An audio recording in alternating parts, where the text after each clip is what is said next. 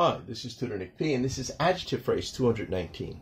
The adjective phrase today is pencil thin. Okay, somebody wants a screenshot, do it right now. Let's go right to it. If a person says that someone or something is pencil thin, it means it is somewhat cylindrical and slender in shape. And we got a second meaning and use here. If used about people, it means tall and thin. All right, let's continue. The term came about simply due to the fact that pencils are quite common and thin in comparison to many things. All right, let's continue. And we got 4 examples here to show just how it's used. Here's the first one. In 1974, the singer Jimmy Buffett had a popular song called Pencil Thin Mustache. Okay. Number 2, so we often use it with a mustache as pencil thin.